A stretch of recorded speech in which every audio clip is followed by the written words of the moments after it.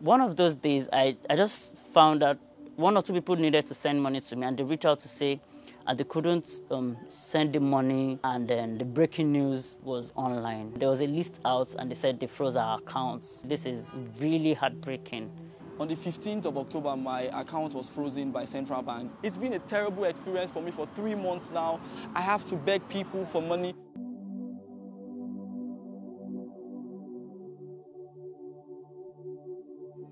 I'm an event planner and also a caterer.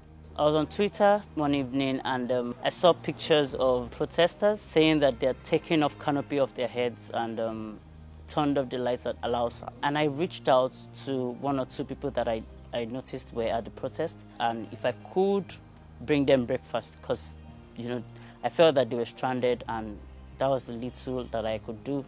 Then someone reached out to me. Someone put something online and asked if anyone could help them check a patient at Lasus. That's even a different story entirely, but that's the story of Joy Eze, the lady who was shot in the mouth by her boyfriend or her fiancé. But before then, same friend reached out to me to say, well, why don't we put out this information of you wanting to make food for the protesters at Alausa? So I said, okay, let's just do something. And he did immediately. A few people reached out and they asked for bank details and all of that, and people started sending in money to support the project, so to say, the unplanned project. And that's how I got involved in the protest. One of those days, I just found out one or two people needed to send money to me, and they reached out to say they couldn't send the money, that their accounts are not restricted. So what's going on with my account? So I had to check. I checked their app, and I was like, a few days after, I went to my bank. They asked me to give them, I think, 48 hours. I think it was a Friday that I went. So they said they would be able to get back to me on Monday. And before I knew it, we got into November, and then the breaking news was online. There was a list out, and they said they froze our accounts. This had happened since October. And then CBN is coming out to say, so the news came out like it just happened, but it had gone on for a few weeks. Nothing was said to us, no form of communication whatsoever. And then they were out to say they were freezing our accounts. I was disappointed, very, very disappointed. And I didn't even think that it would happen that way. After CBN put out the news of the accounts that they froze, put out the list and all of that, they eventually closed down all my other accounts, which I found very, very interesting. Of course, I know that BVN, linking BVN and all of that would, it wasn't hard for them to do, but that wasn't even the account that I was using for the protest, but they closed everything. I'm a pharmacist in training. I was involved in ENDSARS protests that happened in Port Harcourt on the 13th of October 2020, Rivers State. I was actually one of the conveners in charge of medicals in Port Harcourt, ENDSARS protest in Port Harcourt. I was trying to make a debit transaction when I noticed my account had been frozen at about 8 p.m. that day. We tried all efforts to reach out to my bank, Access Bank. This happened with Access Bank. Nothing was done. I was told to go to a branch. When I got to the branch at Choba Uniport, I met with the branch manager. She sent a mail to the head office in Lagos. When the memo was responded to, she turned her monitor to me and showed me the memo, which said the directive was from Central Bank for them to freeze my account. And there was absolutely nothing that could be done about it. She asked me if I had any issues with Central Bank. In fact, what issues I had with an organization so as big as Central Bank. I told her nothing. So when I left, I felt this has to do with ENDSARS. Basically because I received donations from people, individuals, corporate organizations, companies, firms. A lot of persons were trying to donate to this very good cause. I guess my account was frozen through or was tracked through the descriptions that came in through the inflow. I got descriptions like for ENDSARS, for the protests, so I guess that was how Central Bank was able to track my account. I tried to reach out to some persons. I came on Twitter, tried to tweet about it. Then I noticed that other people had the same issues too with myself. And as a result of the BVN system that was introduced in Nigeria, all my accounts, I have an account with First Bank, I have an account with Access Bank. In fact, my wallets, everything is frozen because they are all linked to my BVN. I mean, everything is all, they're all frozen. So as we speak, I do not have access to any of my bank accounts. Everything has been frozen. It has affected business. And I must also say that there were some projects that I lost along the line, which were very painful. Somehow, we got a lawyer to stand in on our behalf and to see to the situation. And we're still on the case at this time. It was interesting to find out again that I'd made attempts to renew my passports since 2020, February, thereabouts.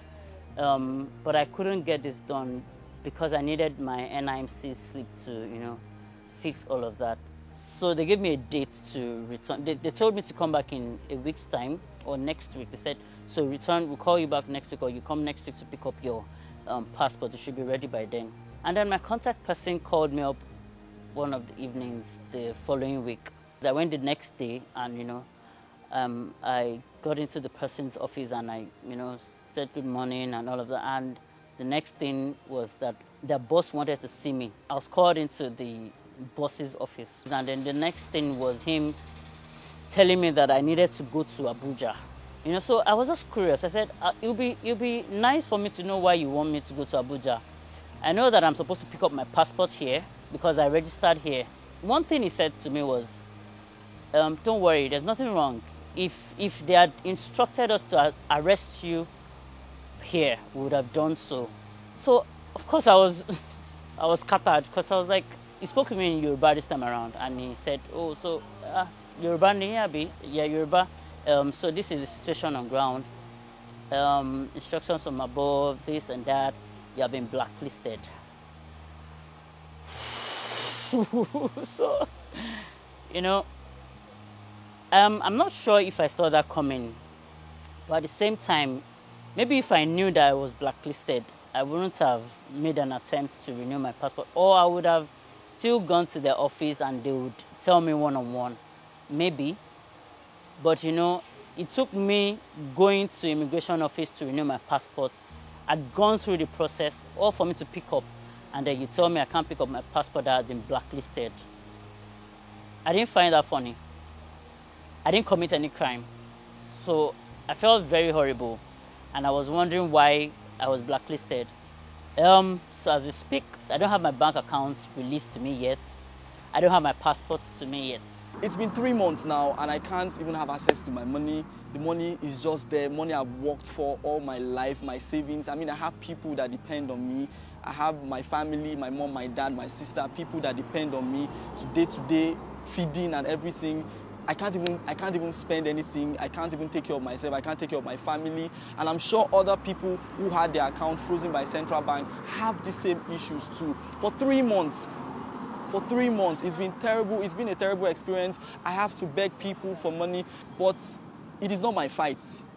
I have to continue this fight. We have to be resilient and resolute about this issue. I mean, why should they come and clamp down on me? An innocent Nigeria that is trying to help other youths to see that police brutality is not good. I did not do anything. After days of confusion and keeping myself in the dark, I had no idea how to go about it. I mean, how would one man fight the federal government? How would one man fight the CBN? It was like, I didn't even know what to do. So I went on Twitter, I tweeted about it. I said, oh, I would like Barrister Tokwe Akinyode to help me with this case. And he responded and said, yes, he's going to take over the case. So it's been a roller coaster since then with my lawyer. I'm pleading on everybody to please. All I need is justice. The federal government and CBN should release my account, should unfreeze my account so that I can move on with life and live life like a normal Nigerian. On a fateful morning, I made a tweet about something going on in Songwater and its environment, like about the protest there. And someone messaged me like that they would like to provide refreshments for those people protesting in the area. Okay, so I offered help. I didn't want to go out that day for the protest, but since I received money, I had to go out there. So the protest was actually very successful. So it was there that provided refreshments for some of the protesters because they could not go around. It was about 30,000 naira, just 30,000 naira, and that was what made it funny to me when they said it was more of like a terrorist organization, like 30,000 naira. I'm not sure how much they sell a gun, but could I even buy a gun?